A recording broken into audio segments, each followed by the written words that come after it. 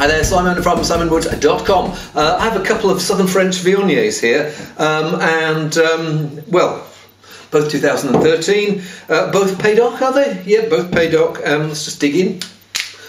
First one is Asda's Extra Special Viognier 2013, bottled by W1746 at NR162JU. So you know who it's been made by. But all that thing about it's bottled by them. It's a UK bottling. Has that affected it or not? Let's have a see.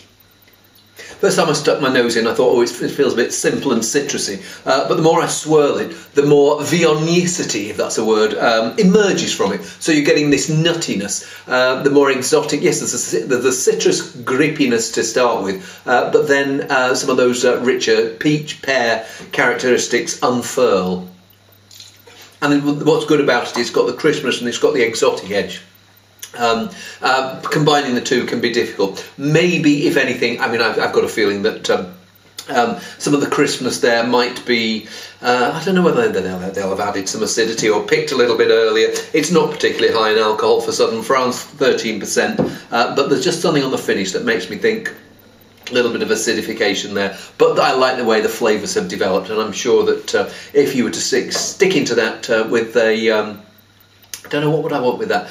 Something quite rich and seafoody. That would be rather nice.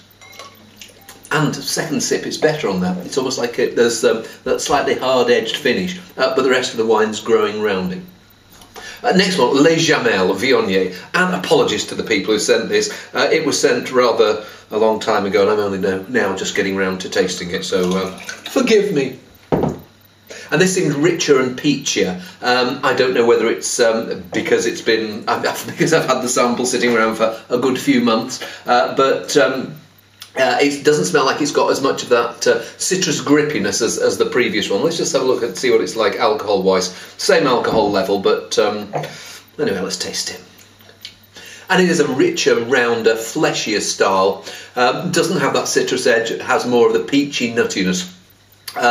Maybe I miss a little bit of the freshness that's on the first one, but equally maybe the first one doesn't have as much of that exuberant, slight exotic wobble that I expect from Viognier. I think I like them both about as much as each other. Maybe one's a lunchtime wine and maybe one's an evening wine, but apart from that, hard to tell them apart. They're both nice.